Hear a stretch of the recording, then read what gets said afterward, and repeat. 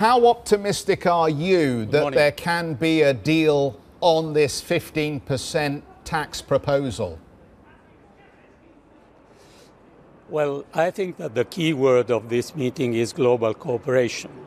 It is very important that we meet in person for the first time.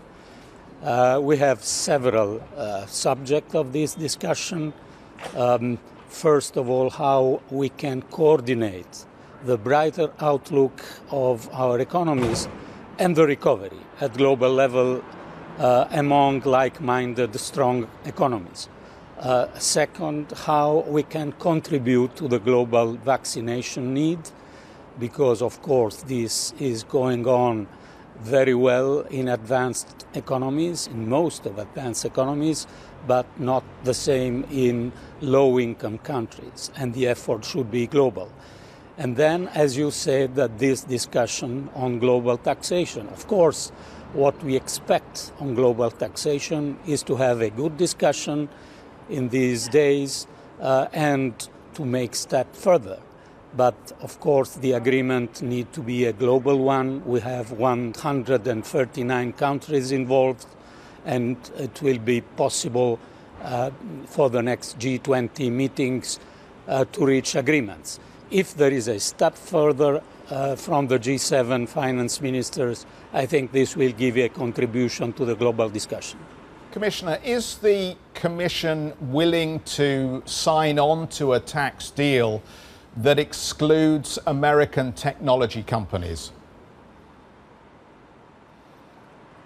No, I think we are working at the OECD level to have reallocation of taxing rights for giants, including digital giants. And I think that this is a very good track. Of course, discussion will continue on the details, on the models to implement this idea. But the idea is a very strong one. We have clearly winners of this pandemic. And when we discuss the future of the world economy after the pandemic, it's quite fair to have this proposal about giants taxation. Commissioner, how much willingness and engagement have you had from the Americans about tying this minimum global tax with a digital tax? Have they given any indication that they are willing to engage? Well, it's clear that in the recent months, this discussion is now accelerating, speeding up because of the new U.S. administration proposal. They are very engaged and constructive.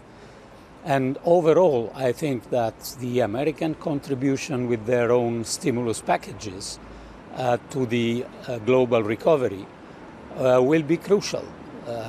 I'm quite sure that this stimulus of the American economy will have positive spillover for the European Union economy also.